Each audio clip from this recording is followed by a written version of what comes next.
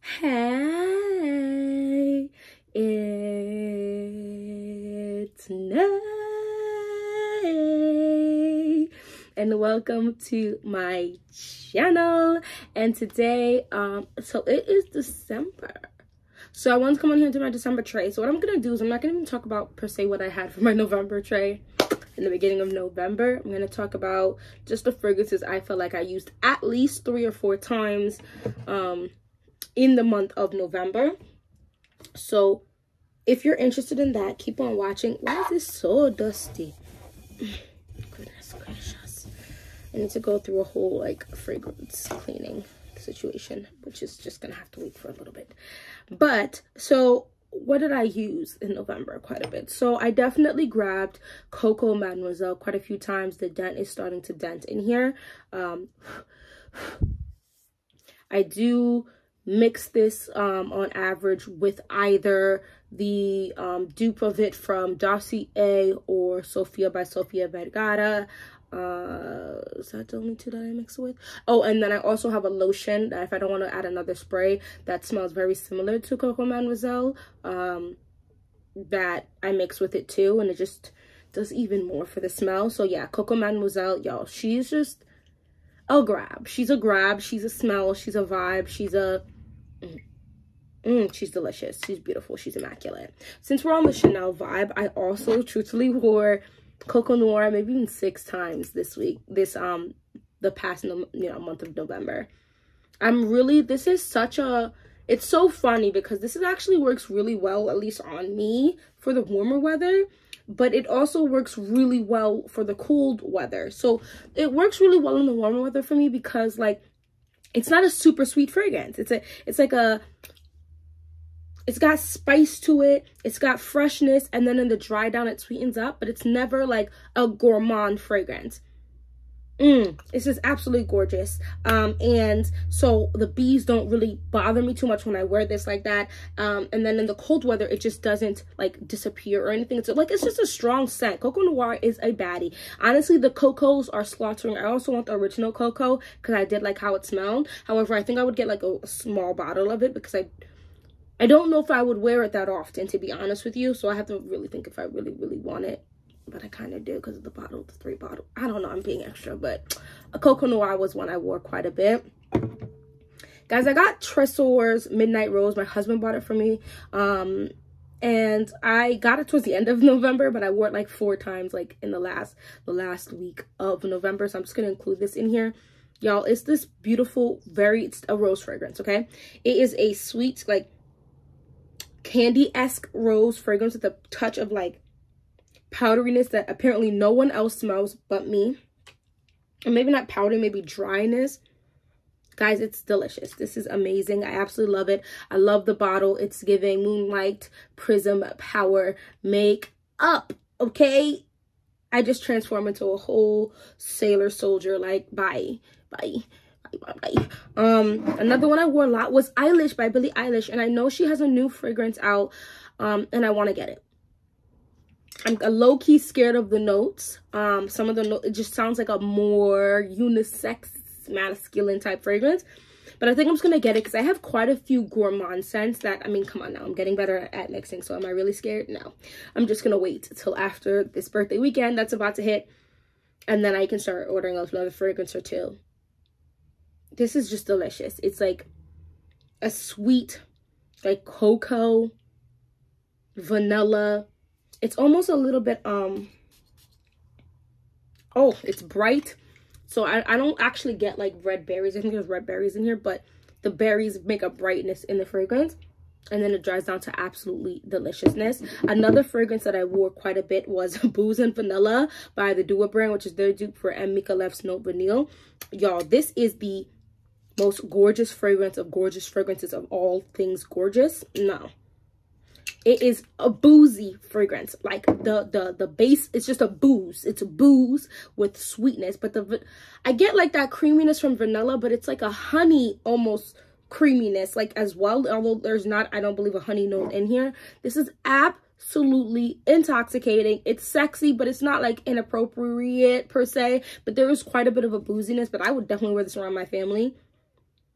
Oh my gosh, I absolutely love this. You want to go on a date night, you can wear this. You want to do a family event, you can wear this. You want to, I wouldn't wear this on a day-to-day. I'm not going to even hold you because I think it's a bit much. But everything else I think is a great, it's a vibe. A brunch, wear, like, guys, ladies, gentlemen, this is a vibe. Okay, if you don't have Mika left money, or you don't want to spend Mika left money, listen, I don't even know what Note Vanille, like, per se, smells like, but this is just a vibe in and of itself. And of course I wore Lingerie. Guys, I feel like I've been wearing this a lot, and there's like no like there's such a minimal dent. I don't understand, like, I don't get it. This is y'all know Lingerie, come now, let's not act like we don't know who she is. Okay, she's that chick, and she's going right back upon the trio because honestly she be slaughtering, and I just have to give her the vibe. I'm gonna put Booze and Vanilla on this tray. Cocoa Matte and Cocoa Noir are gonna go on this tray. I use them so much, and it just seems like an easy grab nowadays for me because I do function outside more of my house, that I just feel like it makes sense. I'm also going to add another Duo fragrance. This is Duo Therapy. One thing I do realize, I need to break up a lot of these sweet, heavy, dense fragrances with something that's a little fresh. So I'm going to add Duo Therapy. I'm going to add dark chocolate, rum, and vanilla. All of these boozy fragrances are like the best for colder weather. So, I mean, sweater weather. I wore By the Fireplace once or twice in November, and it was such a joy. It was such a joy for me.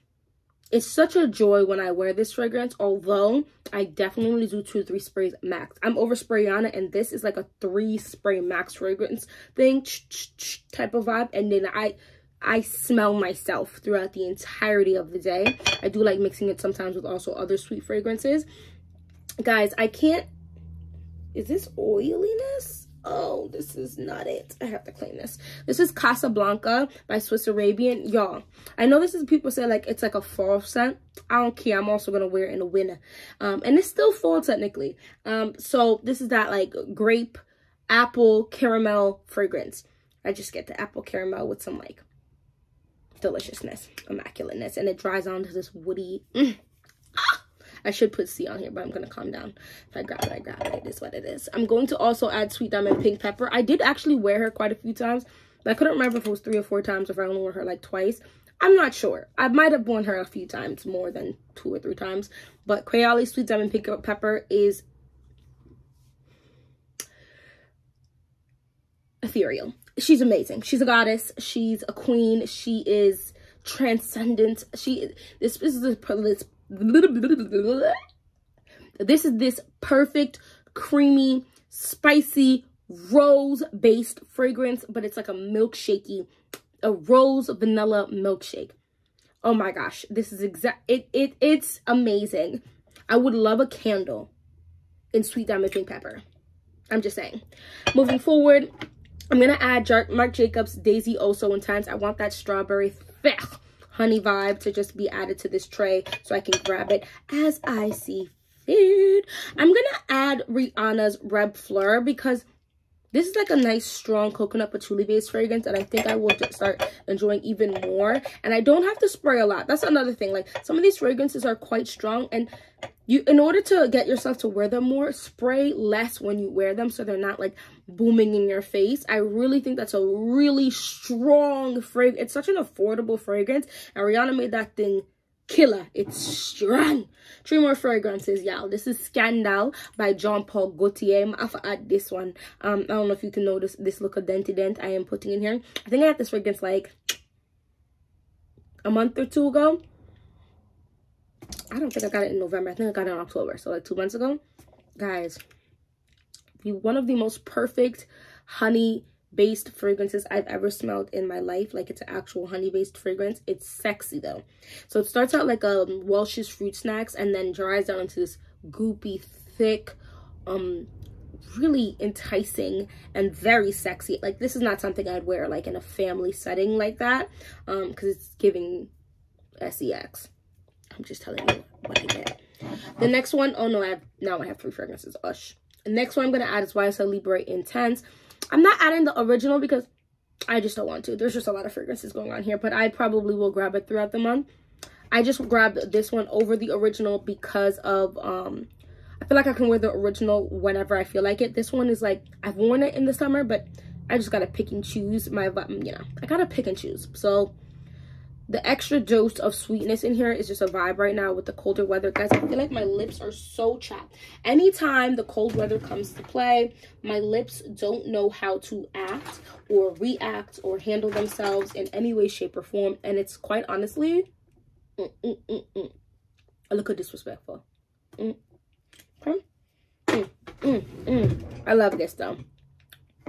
I notice I do like lavender in my fragrances, and I like, especially right now during the holidays, really sweet fragrances. You know, the bees have gone to rest. Them not gonna bother me. Them not gonna do nothing to me. So I gotta take up all this gourmand sweetness right now. So come the spring and falls when they out, spring and summer when they out to do too much damage, I can take a break. You know what I mean? This one I have to add, guys. I haven't grabbed this in a little bit now, like about almost the entire month of November. I might have grabbed it once. This is a sweet, ooh, you know this. This is the Good Glam. Hold on, I'm lying. This is Good Girl Légère. And I'm going to add this one as opposed to the original. Although I should just add the, let me stop. I don't want to add the entire collection that I have onto the tray. The Légère I grabbed over the original. It's a little bit fresher. And a little more concise on exactly what it wants to smell like. Good Girl, the original, is this modge-podge of boss bitch energy that I think is fantabulous, but I would wear this more in any type of family setting, doing type of stuff. So I think I'm just going to grab this. I say I'm going to grab this, but this is actually going to come with me on vacation. I have a video coming up very, very soon on the scents I'm going to be packing. Actually, I'm just going to go live. I'm going to pack on what fragrances I'm bringing with me on my girls trip for my birthday. Yeah, I'm gonna go live. Yeah, I'm gonna go live. And so this I think is gonna be one of them, because what I'm doing is so I do makeup. Okay, so I haven't gone to become I haven't gotten my cosmetology license yet. That is a goal I have. But I've been doing makeup for several years, doing all types of things. So I'm going to be the one doing everyone's makeup for when we go out. And I also am bringing several fragrances with me so that everyone can grab a scent. I don't care if people will both like the same scent, whatever. There's going to be a multitude of different scents so that everyone can smell really good as well. Because I like to share the joy of looking good, feeling good, and smelling good. If you don't know, that's what my channel is about. I do a lot of fragrance-based stuff, but I'm now starting to incorporate hair, clothing items. Like, guys, I've heard a couple of people have commented on my glasses, so on and so forth, because the act of enjoying, the act of romanticizing your life is what I'm all about now, entering my late 20s. And romanticizing your life, romanticizing the seasons, romanticizing day-to-day activities, romanticizing important like events, I think is just gonna make life much more enjoyable, at least from my perspective. And so I try to give that perspective to you guys, right, on the internet, and also to the people who are literally here with me. And so smelling good, looking good, all of that stuff is just vibes that I try to incorporate. So fragrances is something that I can easily bring with me to a place and have options, and they have options, and we all just know not only do our faces beat to the gods, okay, but we also just smell immaculate. So I'm gonna add Légère, but it's gonna go to the back. So I'm gonna add Chester Midnight Rose because I'm low-key, this is like, I just spit everywhere, I'm so sorry. This is the fragrance I'm low-key obsessed with right now. It's like this and Booze and Vanilla, but I really like this fragrance. I think this is gonna be like an awesome brunch fragrance as well for me. So I'm just gonna, y'all, this is the situation I put myself in way too often, and I shouldn't be adding so much fragrances. Okay, so I'm not gonna add this one, but I'm gonna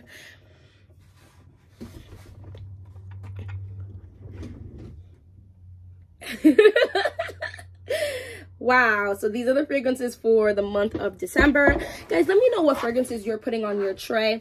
I think the best way to end up using at least some of the fragrances on your tray, if not all of them at least one time, is to incorporate what your schedule's looking like. Now, if you have nothing really planned and you're one of those that fly by the seat of your pants, listen, do you then. You got to kind of wing it, and maybe what do you want to do that month? But for me, I do typically end up having like a general skeleton of a plan for the month, so I know around, okay, what am I looking for, what is the likelihood I'm going to grab these. And of course, I still reserve the right to change my mind at any point, you know what I'm saying? And I think you shouldn't necessarily put too much stress on yourself. It's just fragrances. So if you end up not even using one fragrance on your tray and your other fragrances, that is completely okay. This is supposed to be a fun experience while using your fragrances, and putting focus on your fragrances to start putting dents. Every month is not going to be a slaughter month where you're going to put massive dents in fragrances, or every week or whatever. So don't worry about it. But if you do, yeah, that's why you take care of your fragrances, so that they last as long as possible. I do want to really quick talk about here being French. Guys, look at the dent I have started putting in this oil. I am in love with this oil. It's not the fastest absorbing oil that I have. Not at all. What it is it smells good, and it leaves this really nice glow on my skin.